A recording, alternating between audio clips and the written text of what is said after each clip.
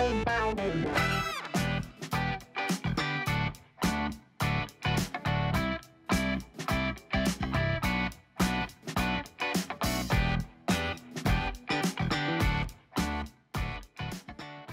guys, Sean here at the Gardener Center. So Sunday is the first day of summer, and at this point everybody should have their vegetables and annuals planted as we're getting into the thick of the growing season now. Unfortunately, once we get into that thick part of the growing season, trouble often ensues in the form of insects and diseases, or insects and diseases. So what I'm going to do this week, I'm going to share a few pictures that one of our customers emailed to me, some trouble he was having on his vegetable plants. I'm going to go through those insects today because they're common and they're happening right now. So I'm going to tell you what they are, how to control them, and there's also a good guy in the mix that people often think is a bad guy. So I'm going to show you him so that you know not to hurt that guy when you see him. So stay tuned. All right, guys, so I'm going to be sharing this week some pictures that Steve, one of our long-time vegetable gardening customers, sent to me this week that he has going on in his vegetable garden on some of his plants. And just because these are happening on vegetable plants doesn't mean you should tune out if you're just growing flowers, because these pests also occur on flowering plants and other ornamentals. So the very first one we're going to look at here, and this may look super innocent, but it isn't, because trust me, this guy is up to absolutely no good. This is a white cabbage butterfly. They also call them cabbage whites. They were introduced here from Europe many, many years ago, so thanks for that, guys. These guys cause all sorts of problems, mostly to vegetables in the brassica family. So brassicas are in the mustard family. It includes things like cabbage, kale, broccoli, Brussels sprouts, those leafy greens and all those veggies the kids really love, all those guys. So they cause a lot of trouble with them. And you can barely go outside in Connecticut for 10 minutes without seeing one of these guys flitting around. And like I said, it may look innocent, but it isn't, because what they do is they lay their eggs underneath the leaves of those cabbage plants and your broccoli and your cauliflower. But they also love petunias, and calibrachoa is the little mini petunias. They love those too. So if you see them flitting around your petunia baskets, again, not innocent, up to trouble. So these guys lay their eggs on undersides of the leaves. The little caterpillars hatch, and they're the same color green as the leaves, and they love to hang out on the ribs of the leaves. So they kind of blend right in. They're really, really tough to see. You'll start noticing irregular holes in the leaves. So even if you don't see the butterfly itself, if you start seeing holes, start looking for those caterpillars under the leaves. If you have a few, it's easy to pick them off. If you have a lot of them, you may want to spray. A spray I really like to use for them is here. And we've talked many times before about being smart with our pesticide choices and not using a broad spectrum insecticide that's going to kill everything. So if you know you have a caterpillar problem, you don't need to use a product that's going to kill everything. You want to use a product that's going to kill caterpillars, or at least that's going to kill insects that are chewing on the leaves. So I have here, Captain Jack's, which is spinoside, which is a really smart way to get rid of leaf chewing insects. It's a stomach poison, so they have to eat it in order to die. It's not going to kill things like bees and butterflies and spiders that walk through it or land on it after you use it. It's also the other thing that's really, really great about it, especially since we're gardening so close to Long Island Sound, is this product, even though it's just a stomach poison and it targets really specific insects, after exposure to 12 hours in sunlight, it becomes inert. It is no longer even dangerous to caterpillars or beetles at that point. It becomes a non-issue. So really responsible way to get rid of caterpillars. And I also have BT over here. Thuricide is a common name for that. And that's actually a bacillus. So if you think about it, what it really is, and it acts almost as a stomach poison as well. It's kind of like, you know, if you think about us getting a coli or salmonella, you're basically giving them a really bad stomach ailment that they just can't survive through. But again, it's not going to hurt your bees or your butterflies or your spiders or your insect friends. So white cabbage butterflies controlled with the BT or the Captain Jacks.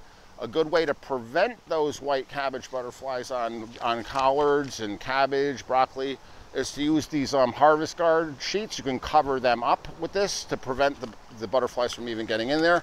But don't cover them up if you already have the caterpillars, because then you're just locking them in a room with at an all-you-can-eat buffet. And these guys, you know, a kind of a cool thing about them, you know, they're eating all these brassicas in that mustard family. So these guys, as they're eating these plants, they're actually building up mustard oil in their bodies, so birds won't even eat them. It's, you know, isn't nature incredible the way that works? Birds won't eat them because they're full of mustard. I mean, can you imagine that? So yeah, white cabbage butterflies might look pretty, but not our friends. Next up on the list here, I got some real pretty ones here. These are also from Steve's garden. These are on his tomatillo plants. And these are the larvae of a potato beetle. I think specifically the three-lined potato beetle. This is what they look like before they turn into beetles. And they're really easy to spot. They typically congregate in groups like you see them here in the picture.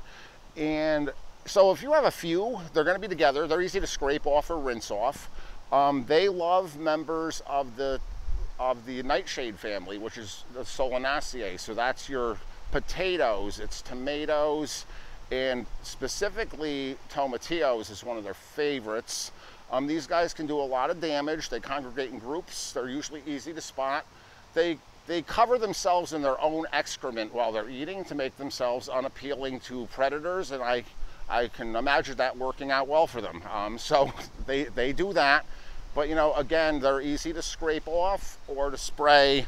Again, with the Captain Jacks, which is a stomach poison, they're not going to drop dead as soon as you spray them with it, but after they eat it, they will. Definitely a good idea to get rid of them because their larvae do a lot of damage, but even once they transform into the beetle, they stick around and continue eating the foliage of your plants. So that's our first two pictures here. I'm going to come back and talk about the other two guys in just a minute, so stay tuned. All right, guys, so this next shot is a picture of some aphids on some of Steve's pepper flowers. And you know, aphids in of themselves don't do a tremendous amount of damage to plants. You can often rinse them off with a hose or spray them, which I'm going to talk about in just a second. You have to be particularly careful with aphids when you see them on tomatoes and particularly peppers. They can do a little bit of actual damage to the foliage. They tend to be on the new growth and on the flowers, which will get deformed as they're developing.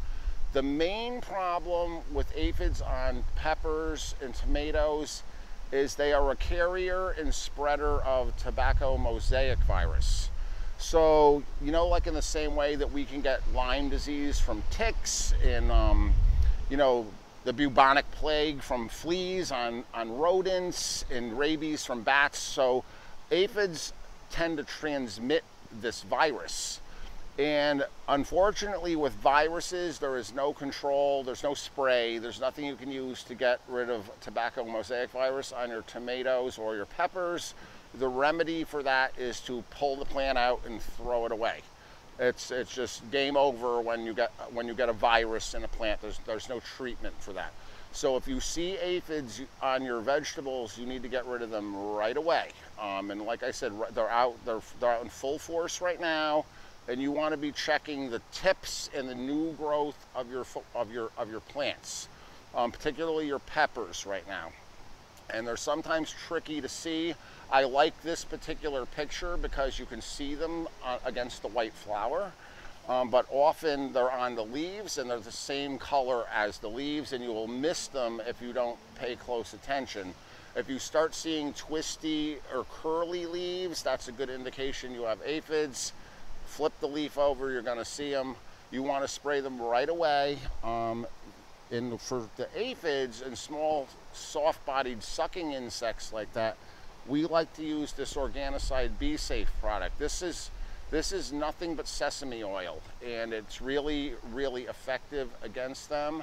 It's going to knock them out within a day or so, and again, it's not going to hurt your bees, it's not going to hurt your butterflies, it's not going to remain poisonous or dangerous after you use it. You can eat your vegetables the same day you sprayed them with this. It's just sesame oil. So it's really a smart thing to use on your vegetable plants and your flowering plants, because aphids, just like the caterpillars and the cabbage butterfly that we talked about, aphids are not just specific to vegetable plants. They'll get on your ornamentals as well. So the Organocide Bee Safe for them. This guy that I want to talk about now is a good guy that a lot of people actually think is a bad guy, because people come in all the time and they ask for a spray to get rid of this, and you don't want to get rid of this guy. He's a good one. This is the larval form of a ladybug. And so, you know, the ladybug lays her eggs, and this is what comes out. And these guys hang around for 3 or 4 weeks in this form. They look like a little alligator. They're actually really cool. But, you know, people talk about ladybugs being an eating machine. These guys are even more of an eating machine, because these guys, every waking minute, they're eating aphids, and they can eat up to 400 aphids during that 2 to 3 week period that they're in this larval form, because they're storing up energy to turn into something else, and I mean that takes quite a bit. So if you see these guys, you know, you don't want to spray them. It probably means you have aphids, but let the aphids and these guys remain, because they're going to eat the aphids, then they're going to turn into a ladybug and continue to eat the aphids. So let these guys be, and again, let the kids check these out too, because they're really cool. I'm going to come back in just a minute, guys, and pitch an idea to you that I think you might like to kind of help us out with our videos as we go through the summer, so stay tuned. All right, guys, so one of the things I love so much about being able to do these videos and to present information in this platform is that I'm able to reach a lot of you at once. And I know I am, because I get comments every day about these videos, so thank you. Thank you for watching them. But what I'd like to do, and you know, it's tough because I really want to try to address problems as we go through the growing season, because there's a lot of them, and there's a lot of them that are very common. But you know, interestingly enough, even though I'm surrounded by plants here at the nursery of all types, we really don't have insect or disease problems here at the nursery, because we're not growing plants here. The plants are coming in and they're going out, and they're coming in and they're going out. So they're not here long enough to develop disease and insect problems. You know, we get them from time to time and we address them. But in order to really look at problems that occur seasonally here, we really need to pay attention to the plants that are in the ground for a while. So what I'd really like to ask you guys to do is to feel free to send me via email pictures of problems you're having in your garden. Even if it's a problem you've already figured out. If you're out and about looking and you see some really funky beetles on your cucumber, or the spots on the leaves of your hibiscus, or anything that catches your eye in the garden that you may want to know more about and perhaps know how to fix, on your email every week when you get my video, you're going to see that little Contact Sean tab down at the bottom.